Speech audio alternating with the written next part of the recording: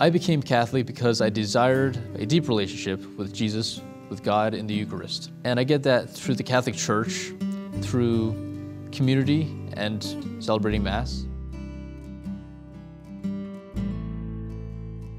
I was born in Trinidad and Tobago, and my family was Hindu at the time. When we moved to the United States, I went to Catholic school for 6th, 7th, and 8th grade. But I always felt a deep connection that there was a God. I was about 15 and I asked my mom to get me a Bible for my birthday present. At the time, I wasn't interested in any religion.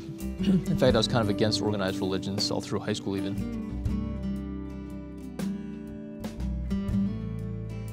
I forget exactly when I started believing that Jesus was actually a real person. It was sometime between high school and college, with meditation and prayer and reading the Bible.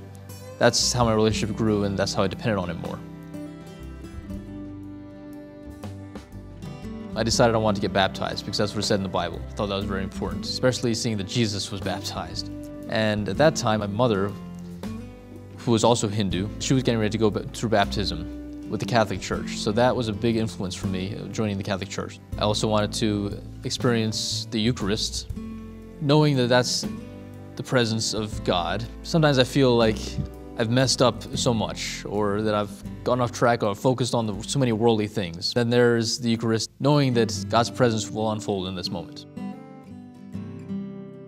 One part of the RCIA process that was especially helpful was explaining the meaning of the different parts of the Mass and what the purpose of each part was. Answering questions that I had about the faith, why we do certain things. The deacon or our parish had Bible studies that were very helpful to me. One thing that's really spoken to me was, be still and know that I am God. So I'm aware now that I must calm my thoughts down, calm this whole anxious ego self down if I want to really be receptive to God's presence.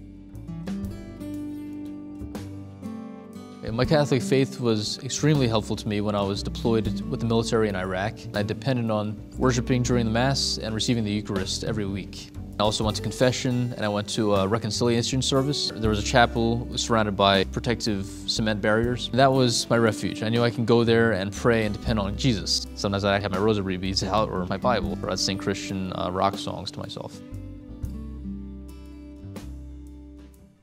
For someone who's thinking about becoming Catholic, I would tell them, if you're seeking God with your heart, if you're truly seeking the truth, if you're truly seeking the reality, then God will guide you there.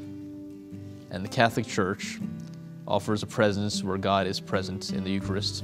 And I would invite you to come and see what the Catholic Church and the community of the parish would give you.